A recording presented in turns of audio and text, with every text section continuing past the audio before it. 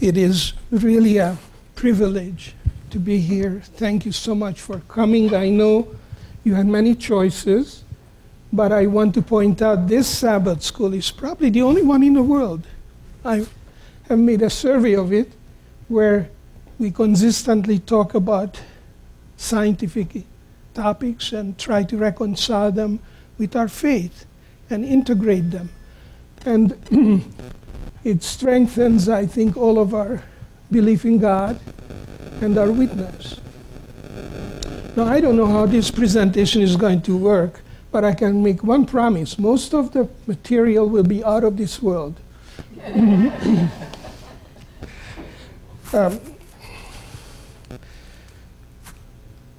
This just came over, found it, this little cartoon. It doesn't have much to do with what we say, but still it's kind of an astronomical cartoon, so I thought I'd share it with you.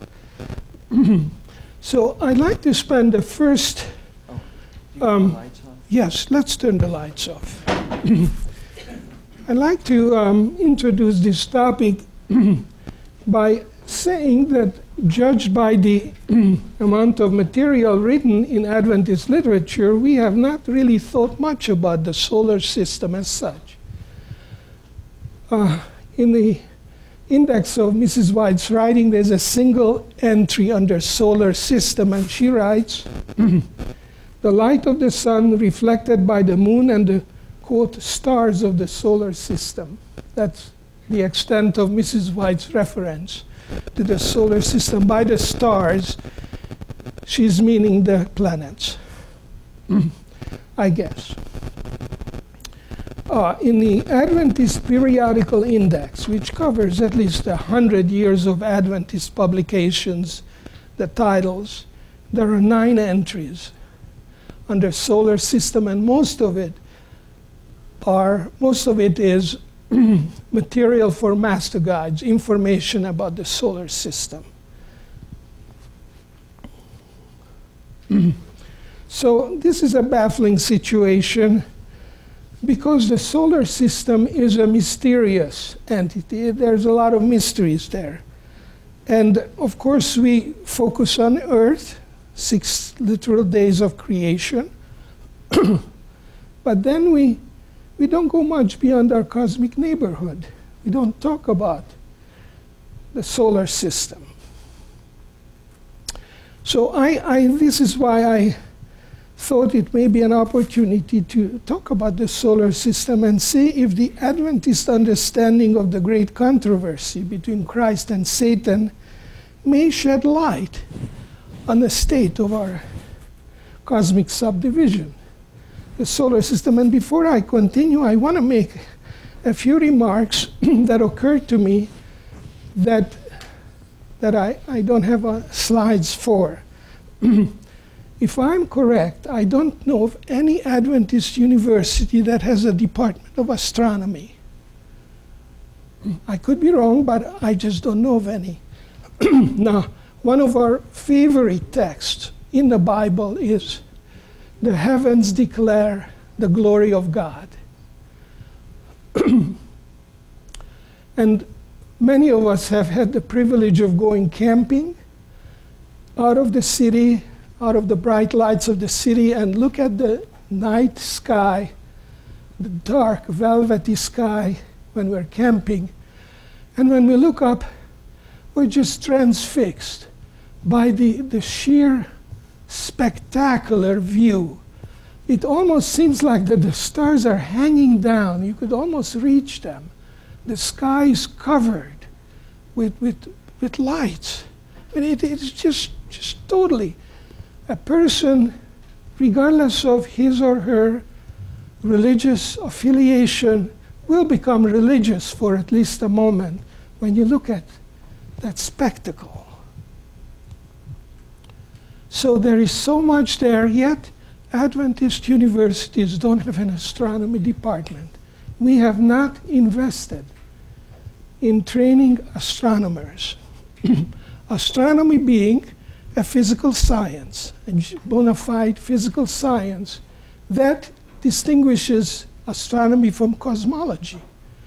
Cosmology, on the other hand, is an interpretation of astronomical findings, and both astronomers and then professional cosmologists utter many pronouncements about the origin, the present state, and the future of the universe.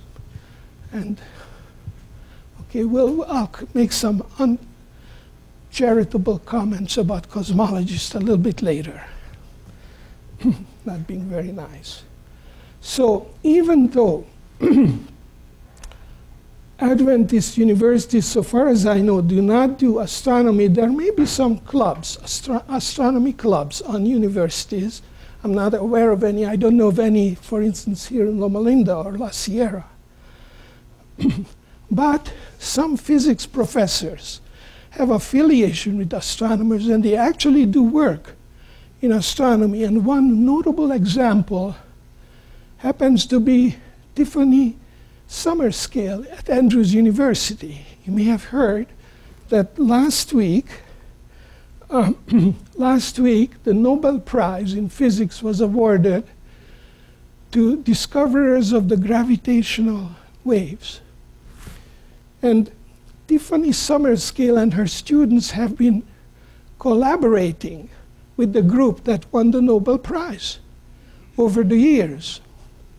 And here is a release by Andrews, part of the release from Andrews University on this topic. And so this is really recent stuff. Andrews University is excited to announce and congratulate our colleague Tiffany Summerscale, professor of physics, for her part in a laser interferometer gravitational wave observatory, LIGO. Scientific collaboration recognized today with a Nobel Prize in Physics for its discoveries of the gravitational waves. Three of that project leaders, Rainier Weiss of MIT, Kip Thorne and Barry Barish, both of Caltech, are specific named recipients of today's Nobel Prize. In announcing the award, the Royal Swedish Academy called it a discovery that shook the world. Summerscale, along with her students, represented Andrews University as one of 103 academic institutions in 18 countries that make up the LIGO scientific collaboration that worked with Weiss, Thorne, and Barish on this project. That research led to confirmation of Albert Einstein's 1916 theory that gravitational waves travel across our universe at the speed of light, stretching space in one direction and shrinking it in the direction that is at right angles. Okay, so this is such a magnificent development, and I'm so proud of Andrews University and Tiffany Summerscale that her work was a continuation of her graduate work. She worked along these lines in her graduate studies. So she continued it with the help of students. And to be connected, it's a feather in the cap of Adventist institutions, Andrews University, and the physics department at Andrews. Dr. Mattingly is the chairman there. All right, so now this was just a short introduction. My general complaint about lack of astronomy in the Adventist intellectual world, lack of articles. But so here is our Milky Way, and the sun's position here, sun's location. This is our solar system over here. You notice the scale is 10,000 light years. Is this much? Distance from here to here is 100,000 light years. And the distance, if you wish to travel across the solar system with the speed of light, it's 9 hours. So on a scale, if this was a model 50 kilometers across, the solar system would be 3 millimeters. to scale. Okay. So there are a lot of other heavenly bodies around us. Yet, as I pointed out earlier at another presentation, our solar system is isolated from the rest of the stars in that there are 4 light years to the nearest star from us. So here is just another question that I like to ask you before I go into those of us who take the Genesis account, Genesis 1:1 account, literally, seriously. When was the solar system created? The focus of the narrative, of course, is the Earth. And so, no specific mention of the planets in Genesis 1. There are 2 places in the account when you can kind of squeeze it in between the words. Choice 1, on the first day of creation, in the beginning, God created the heavens, which is the sky, and the earth. Okay? And that is, I won't give away what my choice is. Choice 2, 4th day, then God made 2 great lights, the greater light to rule the day, and the lesser light to rule the night. Parenthesis here, there's no parenthesis in the Bible, but this is a parenthetical remark. He made the stars also, implying that the stars were not made on the 4th day. Okay? But how about the planets? All right. Now, I'm not one to ask for opinions, and the opinion polls really, as Paul pointed out, will not determine the truth. But if we go with the idea of choice 2, which I think people would be likely to go at first, the planets, because we're talking about the sun and the moon, you say, well, maybe the 4th day is when the planets were made. Then we have a situation when on the first day the Lord made the earth, and there is the earth spinning because it's day and night, totally isolated from anything else, just spinning around. Okay, and then on the 4th day, the Lord creates the sun, the orbits, the gravitational interaction between the sun and the earth, and so on. So that would be the implication if you go with choice 2.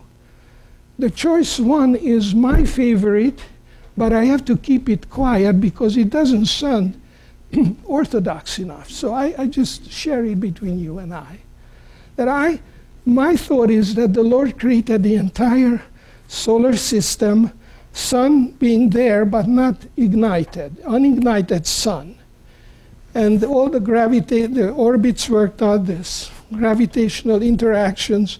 Then on the 4th day, he ignites the sun, the Lord. And then the stars, the moon becomes visible, and so on. Now, those of you who may feel uncomfortable with this notion because it doesn't say it in the text, and we are very more comfortable using literal, verbal, literal meaning of every word in Genesis 1, I call your attention to the creation of the moon. Genesis 1 calls the moon the lesser light. Okay? But you and I know that the moon does not have a source of light. It's a mirror. Okay? So if the Bible can take liberties like this, calling a mirror the light, I can take liberties, at least in my privacy, not forcing other people to believe that on the first day the Lord created the solar system in the dark without the activated sun. But this will be one thing that we'll have a nice discussion afterwards, if you wish. Okay, I'll continue now. So I want you to see the planets here, the 8 planets that we have, and these are spectacular drawings or illustrations. I just love to look at this. Jupiter, Saturn, my trusty pointer it's not working, the Uranus and Neptune. And then here is our Earth. You can recognize the Earth and the twin of Earth, the Venus. This little thing here is Mars, and then Mercury. Now I will show you the same 4 planets in relation proportional to the Sun. All right?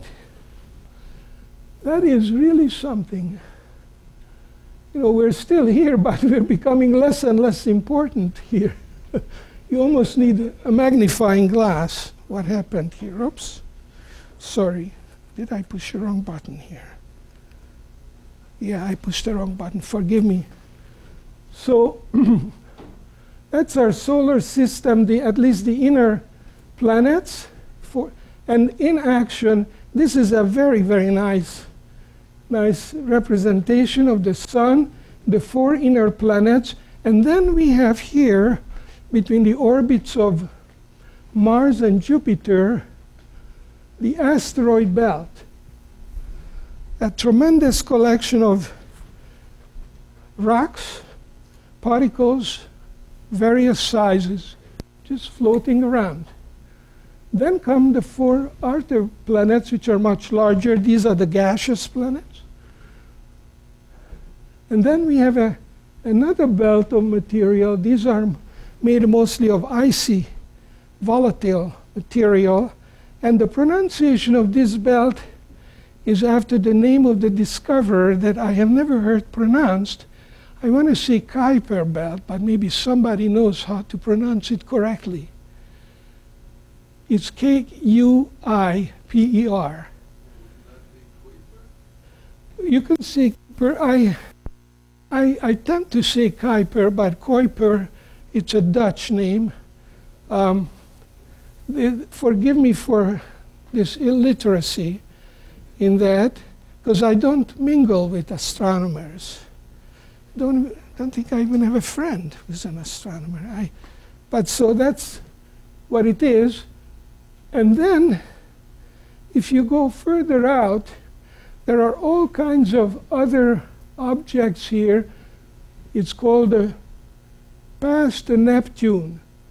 Past Neptune particles, Pluto being just one of these. And I made a slide here, collected a slide. These various bodies with their names, most of the names are from mythology, Greek and Asian mythology. Here is the Earth by reference. But these trans-Neptunian objects extend way out in space. We measure the space, the distance is usually by astronomical units. The distance between the Earth and the Sun is 1 AU. And then this is a logarithmic scale, so the past the Neptune, the trans-Neptune objects go out to 1,000 AU and beyond. Okay. This is a picture of Bouchard Garden. And that is my closest approximation of the Garden of Eden, except for this rail. Please forgive me for that. But this is, you know, and then I have this is why describing what the earth looked like when the Lord created it. As the earth came forth from the hands of its maker, it was exceedingly beautiful. Its surface was diversified with mountains, hills, and plains, interspersed with noble rivers and lovely lakes. Thank you. But the hills and the mountains were, thank you, not abrupt and rugged, abounding in terrific steeps, frightful chasms, as they now do. The sharp, rugged edges of Earth's rocky framework were buried beneath the fruitful soil, which everywhere produced a luxurious growth of verdure. That's our Earth. And I just go back to this, and when I read it, I just rejoice and I wish I was there. But then I look at Bouchard Garden, and so that's, close enough for me. And then there is this. The entrance of sin blemished the Edenic beauty of Earth. We accept that. But this is outer space. This is the surface of Mars. So it's devoid of sin. What is this now? Okay, here is now we're becoming, you're a creationist. You're looking at the pictures out of space. And so we're wondering what is going on here. So the conundrum of the solar system is, why is only Earth habitable and looking halfway decent even now? What about all the other planets, at least the inner planets? Okay. Now, a materialist person doesn't see anything wrong with Earth being the only inhabited planet. They would say, well, the conditions for life are only available here, so this is where life evolved. Forgetting that there was an experiment made that cost $1 billion to get the answer to, because it was discovered that Mars has conditions that would permit microorganisms to exist, anaerobic microorganisms. So we sent 2 spacecrafts in 1976 to the surface of Mars. These were the Voyager missions. These were sophisticated chemical laboratories that landed on the surface of Mars looking for life. And our friend, Mr. Schiller, at an earlier session referred to some of the results from there, and he was under the impression that there was evidence for existence of life on the surface. Well, the answer is no. Mass spectrometry down to the resolution of 1 billion parts per 1 billion parts per 1 part per billion, excuse me. They found that there was no organic matter on the surface of Mars at that time. And so it was concluded after spending $1 billion, this is the answer to the $1 billion question, which is there life on Mars? The answer is capital N, capital O, no. But this is now a parenthetical remark. NASA could not take such an answer laying down, so as a result, you do not read about the Voyager missions. Instead, they lobbied for further missions to the Mars to search for life, digging deeper and serving. And so we have spent, the US taxpayers have spent untold amount of money sending more robots to the Mars. And I'm not complaining. I mean, it's still better than building some other things. But, and they have discovered some chlorobenzene, traces of chlorobenzene on a Mars. Now you can guess what chlorobenzene is. It's some substance associated with instruments. I'm almost certain, although that this is a result of human activity. Chlorobenzene is not anything that you would associate with life or anything like that. So anyway, the status is still there is no life on Mars, but NASA is going to undoubtedly send more probes to Mars, and they are thinking of sending humans to Mars too, just to make sure. Now, once humans arrive, there will be life on Mars. That's the only way that there is going to be life on Mars. Okay, so why is the Earth? This is a conundrum. Why is the Earth the only habitable planet? And for creationists, there's another conundrum. Why did the Creator leave such a mess in a solar system? Because it is very, very messy. In total contrast with the pristine condition of the Earth and the way we imagine the Lord operates. So, and part of the messiness is the incredible number of moons. This is a small sample of the moons in the solar system. Here is Earth. Earth has 1 moon, but Jupiter has maybe 69 moons. Small objects. You know, these are the largest ones, and so on.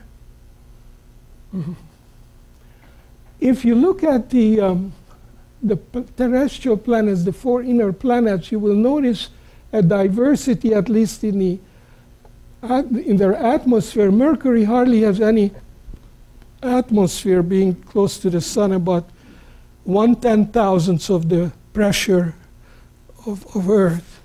But it contains oxygen, very interestingly. Venus is mostly carbon dioxide with a good dose of sulfuric acid. So when the Russians probed the Mars, sent a probe on the surface of Venus, it survived maybe a few minutes only. Just a tremendous heat and sulfuric acid that does a number on a space probe. Earth is, of course, about 80% nitrogen, and Mars is mostly carbon dioxide. In contrast, the outer planet's atmosphere is mostly helium and hydrogen and helium, quite uniformly. Pictures that we have from Mercury shows spot marks and craters. And so we turn, of course, we want to know what do people think where the solar system came from, and we turn to the most reliable source known to man, Wikipedia. And it has excellent articles, I have to admit. And so these 3 illustrious gentlemen, Swedenborg, Kant, and Laplace, are credited for coming up with the thought that our solar system came out of a tremendous, gigantic cloud of dust and gas to gravitational collapse. It has been modified. It is noteworthy that the first person thought about this was Emanuel Swedenborg, who claimed that he got the idea during a seance. But this seems to be a theory that came and went, or went and came. It was popular, then fell out of favor, and now it's back. And so on Wikipedia and elsewhere, and in textbooks, you will read something along the line that our solar system began forming with a concentration of interstellar dust and hydrogen gas called a molecular cloud. And the cloud contracted under its own gravity, and our protosun formed a hot dense center, and the remainder of the cloud formed a swirling disk called a solar nebula. This first activity, the formation of the protosun and the sun, is estimated to take about 1 million years. And then the formation of the planets out of and I have several slides listing or describing this event. The formation of the planets are thought to be between 10 and 50 million years. So first the star forms, and then the leftover from the cloud become planets. That seems to be kind of the general thought of how stars and planets come into existence. And the notion is that these clouds begin to rotate, and so this would help explain why all the planets are more or less in a plane. They may not be necessarily lined up exactly in the same angle. But, okay, so here is Lev Landau and his comment that cosmologists are often wrong, but they are never in doubt. Okay, so that Ismail, okay. I just like it. Lev Landau was a Nobel Prize winning physicist in Soviet Union.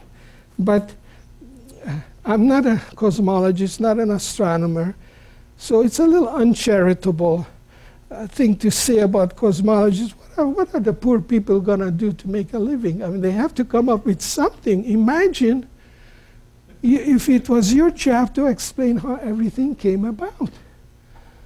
It's mind-boggling. So you listen to them, and they do certainly, when they make a pronouncement, it is usually with a lot of self-confidence. I have to say that, at least when I read about their confidence.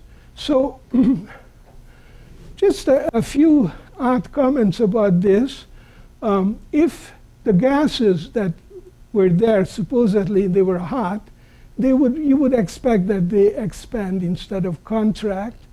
The mass required to oppose such an expansion is called the Jean's mass, J-E-A-N. A French mathematician calculated that you would have to have a huge mass to force a collapse. It's something like 100 to 300,000 times the mass of the sun that would be necessary for the gravitational collapse to occur.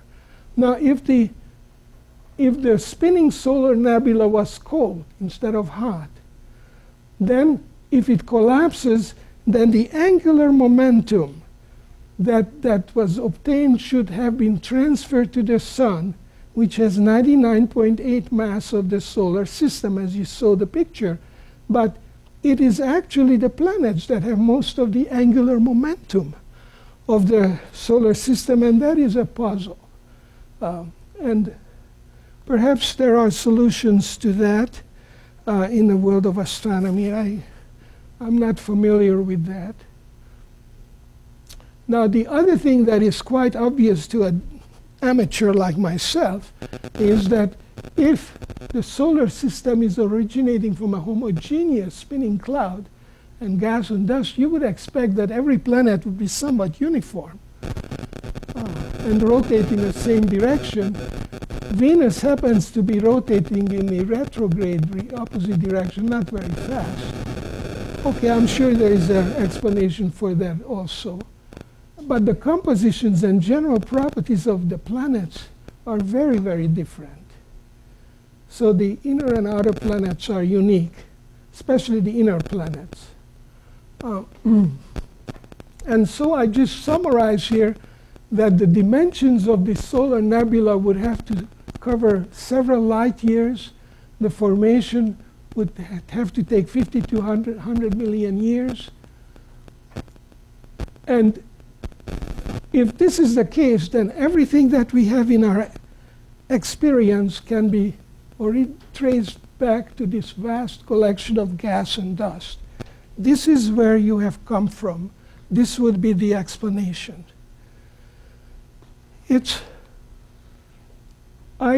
These are my comments. I find this an absurd, logic-defying hypothesis. It would take our collective breaths away were it not that it's been repeated so many times that we're just numb.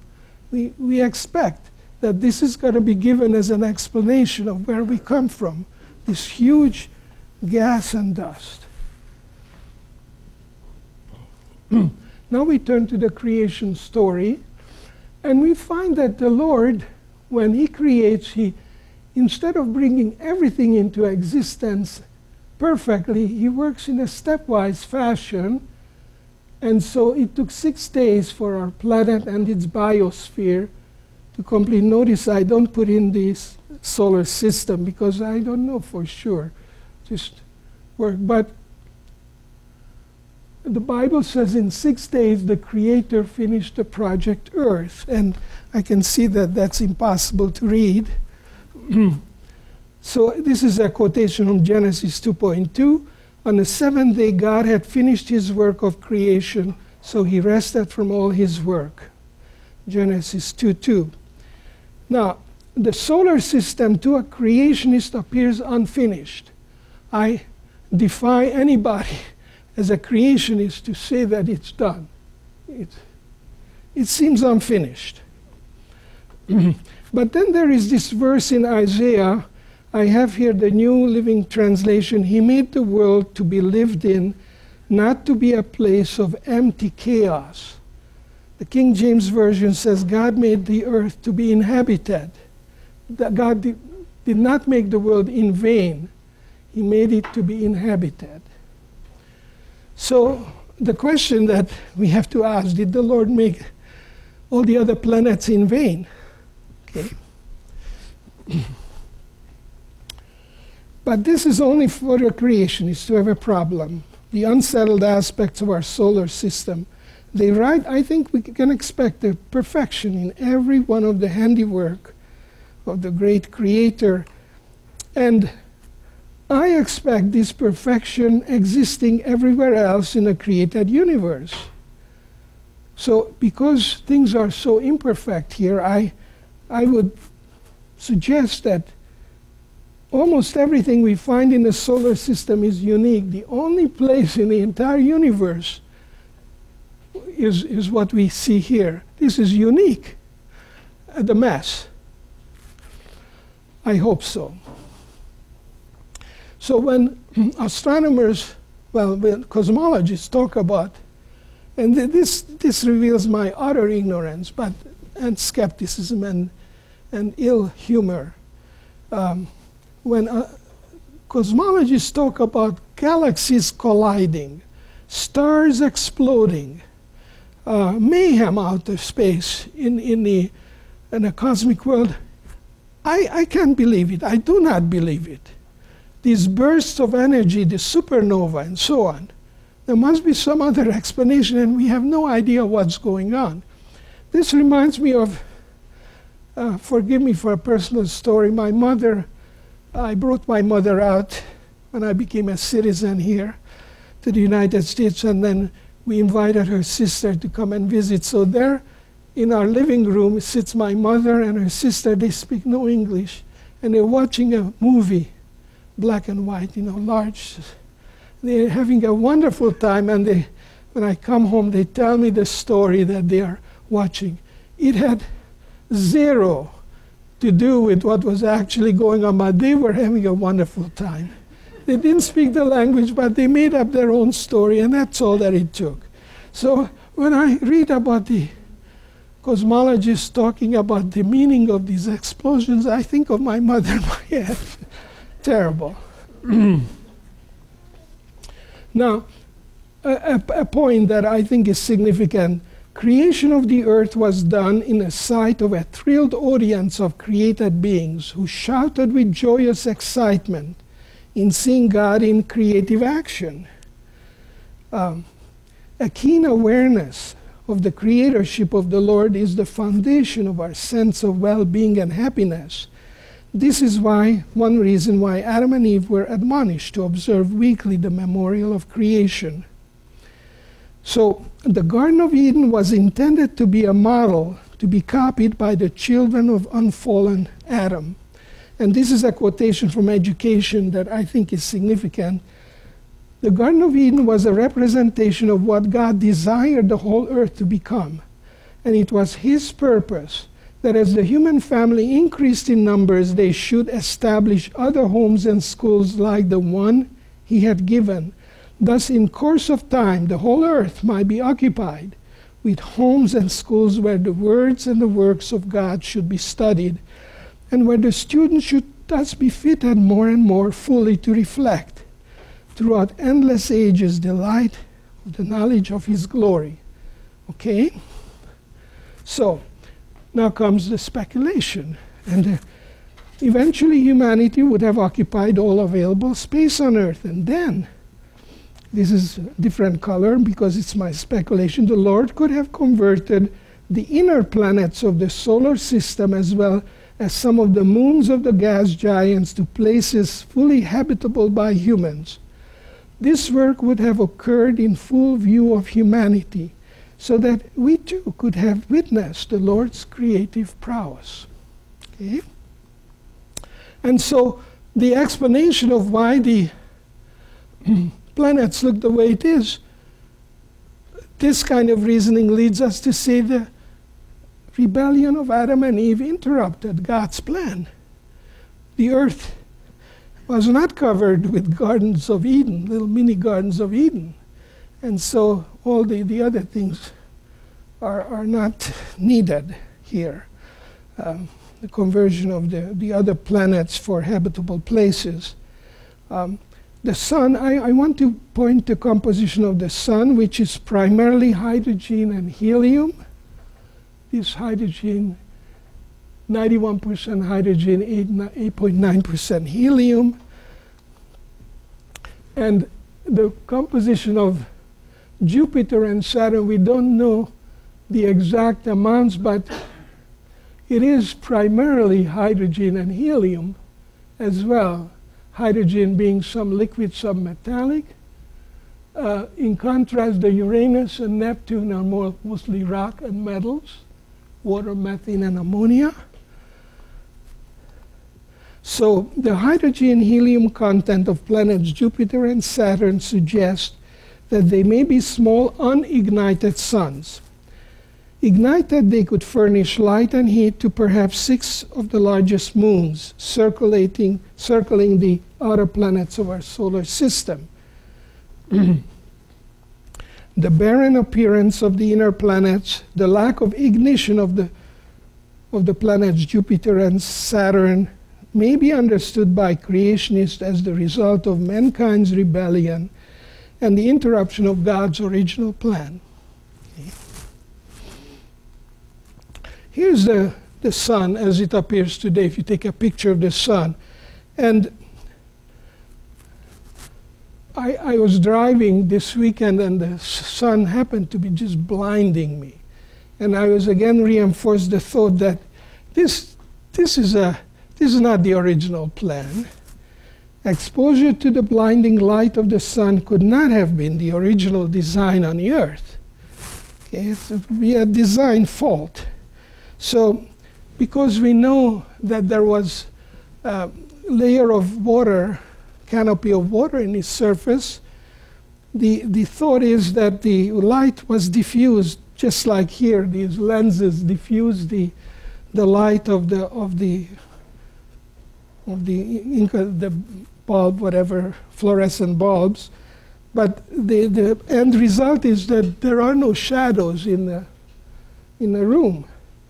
And so the thought is, I'm pretty certain of that, that in the antediluvian world, there were no shadows. In a pre-flood world, the water canopy dispersed the sun's light evenly across the sky. At sunrise, the sky may have been pinkish, then turned brighter blue as the day wore on. Then in the afternoon, the brightness began to wane, more or less in symmetrical manner, until pinkish sunset. From outer space, our planet would have been wrapped in a beautiful rainbow, as the sun's light rays would have been refracted by the water canopy. Now, if there were several suns in the sky, the Jupiter and Saturn would be illuminated or activated, they would have merely increased the amount of daytime brightness. Okay, so then the next question here, or comment, is an even bigger one, and this is the presence of asteroids, comets, dwarf planets, small satellites or moons, impact craters. What are they doing out there? Where they come from? They should trouble the creationist. The materialist doesn't worry about it. That comes with the territory. Are these leftover material from the original creation of the solar system? Did the Lord miscalculate the amount of material he was needed and he was just kind of threw it out there? Of course not. We have a Lord, a creator, who, after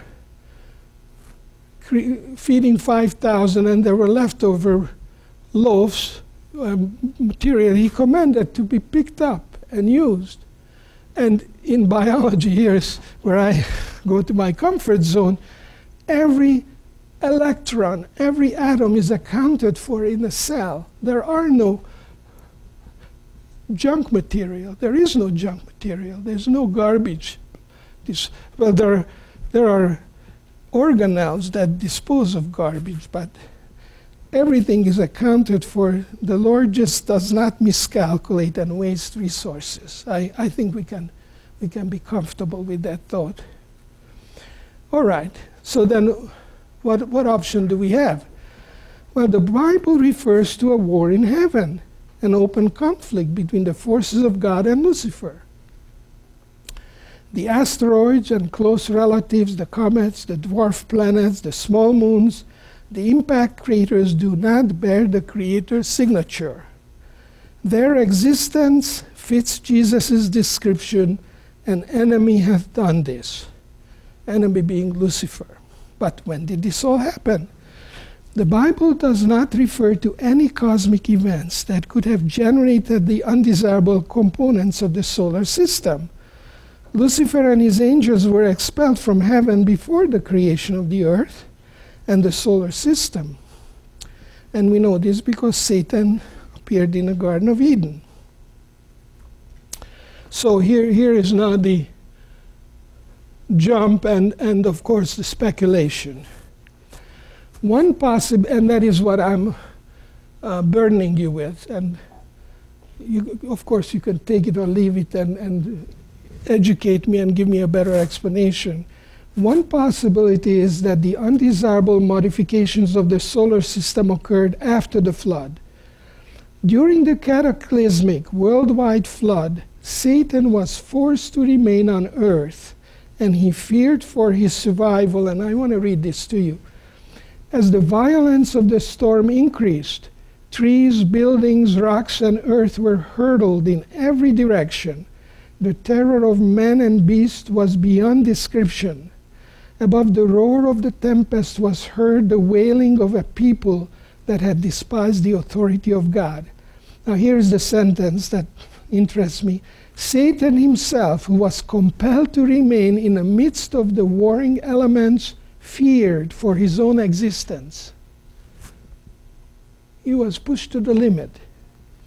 He had delighted to control so powerful a race and desired them to live to practice their abominations and continue their rebellion against the ruler of heaven. He now uttered imprecations against God, charging him with injustice and cruelty. So my thought is that in retaliation for his ordeal, the forces of darkness were permitted to destroy an entire planet in the solar system. The current asteroid belt would be the remnant of this planet, that is the orbit between Mars and Jupiter, its orbit approximating that of a former planet. The bulk of the planetary fragments would have been sucked into the sun by gravitation, but not before pockmarking every inner planet and the moon with craters. Fragments flying away from the sun may also account from the dwarf planets, small moons, and even comets.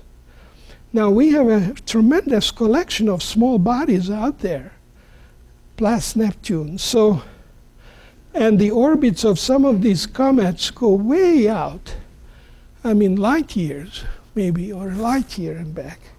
So it's maybe a reach. But that's the best I could come up with, and I can see in these craters and this mayhem the evidence of the great controversy. And a few years ago, two scientists presented a computer model that suggested at one time there was a planet number 5 between the orbits of Mars and Jupiter in addition to the asteroid belt. And they postulate that the orbit of planet 5 was unstable and the planet eventually was destroyed when it strayed into the sun. So it is possible that initially the Lord had 5 inner planets instead of 4. And this is just the abstract that says the same thing. Looking forward, we know that the Lord is going to create a new earth. Question is, what is he going to do with all these rocks and irregular bodies and so on? And this is up for discussion. I have my thought, and we can talk about this, but I'm looking forward to hearing your comments. Thank you so much. So let me turn the light on.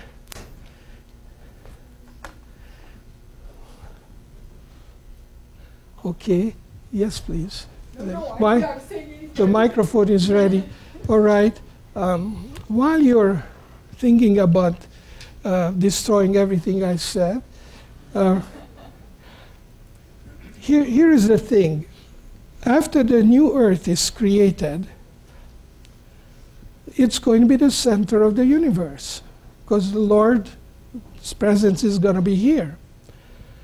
And you can anticipate that the created beings from everywhere in the universe will want to come and do pilgrimage here. And so we will need places for them, the visitors from outer space, to stay. And the earth may not be enough to encompass. So the Lord may make a few planets there in the vicinity for the visitors to have a good time. And I can see a whole series of planets for visitors to kind of be available and ready to present themselves before the Lord. Now that's just, of course, a thought. So that I'm predicting, if I'm correct, that there will be some planets besides the Earth in a new configuration, and these planets will serve some function. Okay. Please.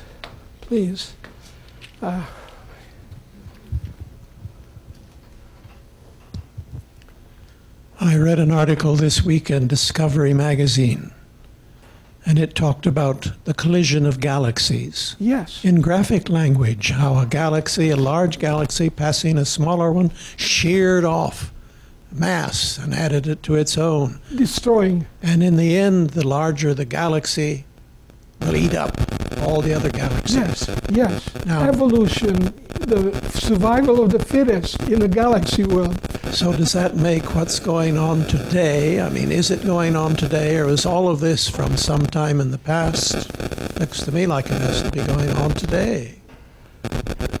My thought is this is cosmologists at their best, you know, projecting what their experience is here on Earth into the world of outside, the cosmos.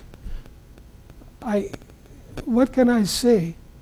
I just this is the kind of thing that I shake my head and say, I cannot believe it. But it's you do what you want to do with it. But would you accept the Creator having the lack of foresight, or on purpose creating galaxies that would annihilate each other? It just doesn't square up with our concept of a creator. Yes, please. I really appreciate what you've presented, because I have also had the same problem with that. I just can't. I think they're seeing something, but what it is, I'm reserving judgment and not just taking what they say, because of, like you say, God is a God of order, and why would he create all this chaos, and what is the purpose of, you know, they say the new stars are being created and all that. What is the purpose of it from, you know, a biblical point of view? So I appreciate all that you've shared. We don't dispute the observation. We accept Right. but we question their observation or their conclusions. But since they are talking about from a materialistic, most of the materialistic worldview, what choice do they have? I understand why they say that. You first have to have a creationist worldview before you you go somewhere else. Please. I was interested in some of your comments about what happened during the time of the flood. Yes. One of the things we don't know, the Bible says there was war in heaven. We have no idea what that possibly means. No. And the destruction of heaven, does that just mean right here on this earth? Does it mean the entire universe? But Ellen White says in the very last paragraph of The Great Controversy that it's all over. Sin and sinners are no more. One pulse of harmony and gladness beats through the vast creation. Oh, isn't that a beautiful finish? Everywhere in the universe, Yes. everything will be fixed. Yes. Whatever is wrong now. Yes. But, yes, of course. And so this is why I say that my thought is that Satan and his angels were confined to this place here, the earth and its environment maybe. And so the universe is probably pretty pristine even now. But apparently he wasn't confined to this earth until later. Right. So when there was war in heaven, that was Yes. before. Yes, the and creation. of course we don't have the wherewithal. Nobody presumably died in that war of heaven. It was more like a pushing and shoving match and forcing them to vacate certain areas and restrict their activities. I don't think anybody was killed. I don't know. But apparently Satan had the opportunity to meet with God and the angels, according to Job. The sons of God got Yes. together and Yes, Satan was there. yes. For a time being, he was permitted to roam around. But, and he apparently visited other inhabited worlds, trying to persuade them to follow him, and he was rebuffed everywhere. So,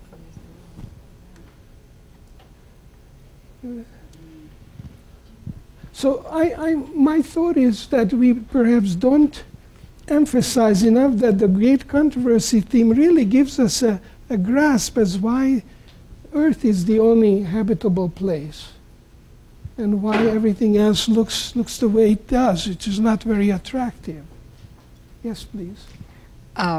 This is just a tiny bit off of that. Please. For a very long time, I've thought about the fact that in heaven, Lucifer and the angels ate from the tree of life, I would think.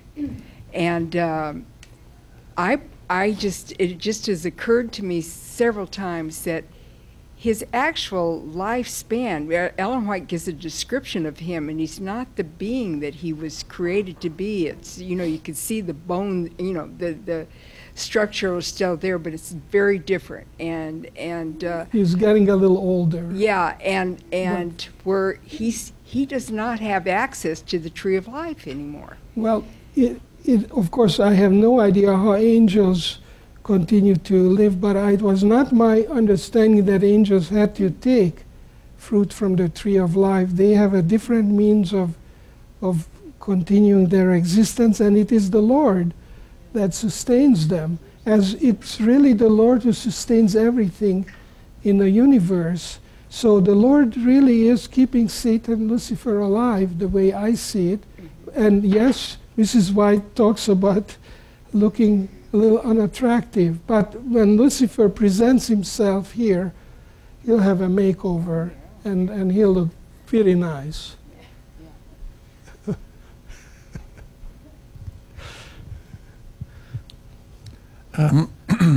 Bad ideas cannot be destroyed by destroying people who host them. Okay. Good ideas, on the other hand, can help us all see better. Yes.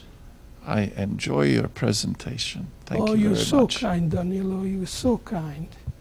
And what I'm hoping, if you go along with what I'm saying, you can make it better and work on it and improve on it.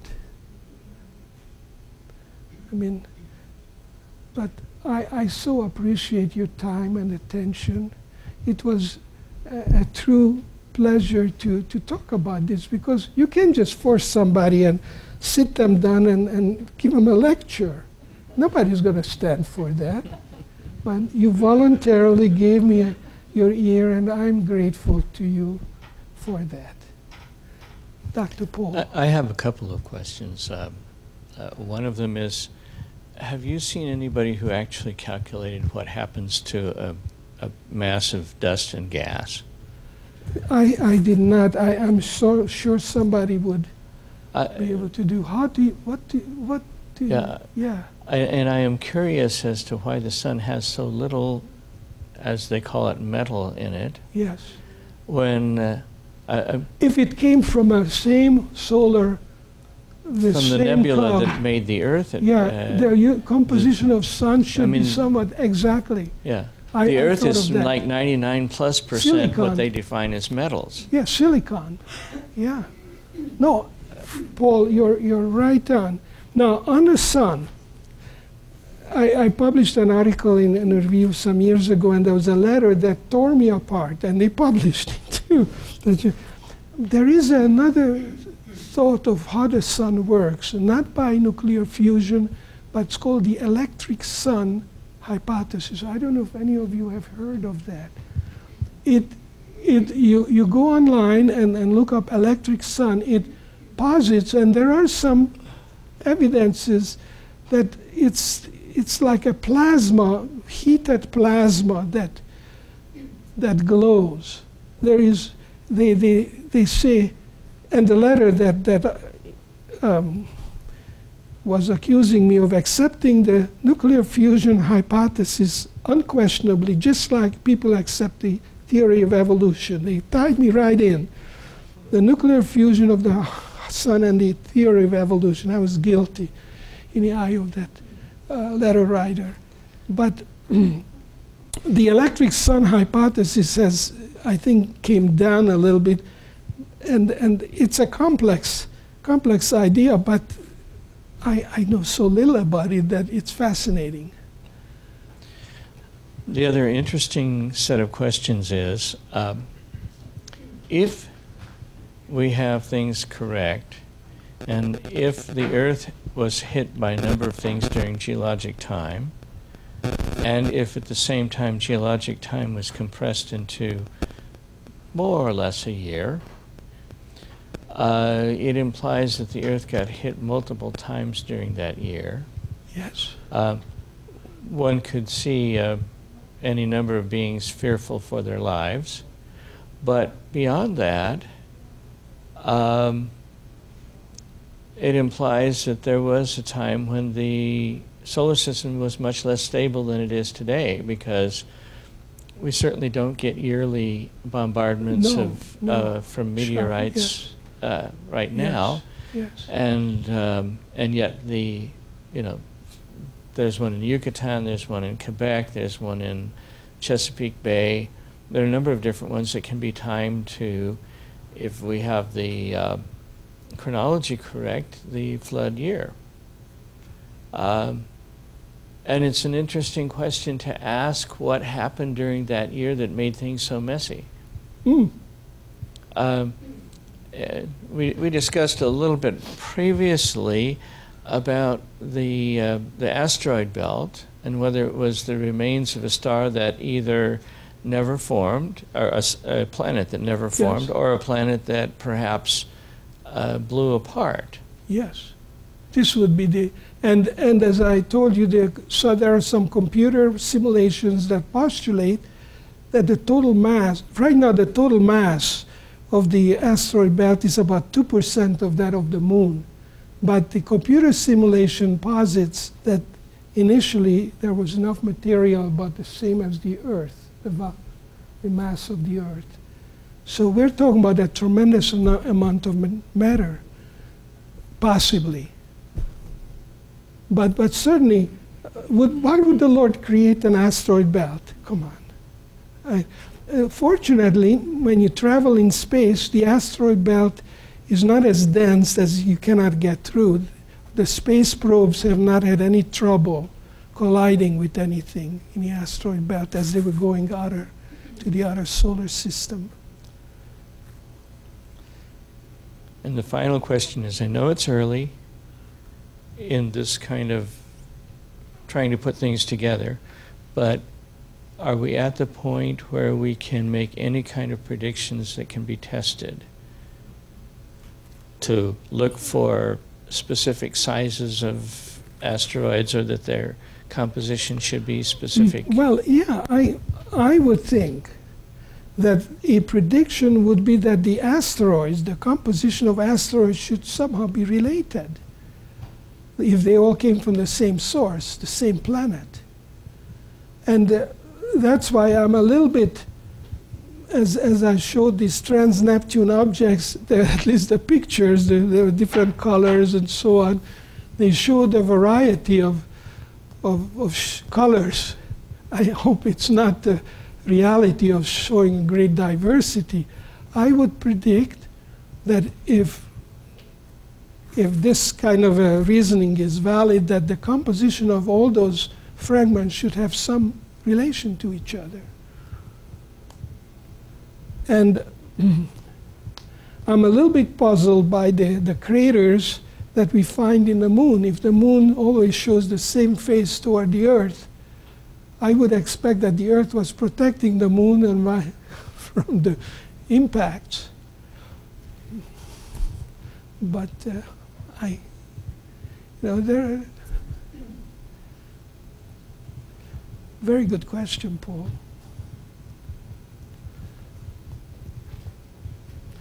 Wish everybody a very pleasant Sabbath. Thank you so much for coming.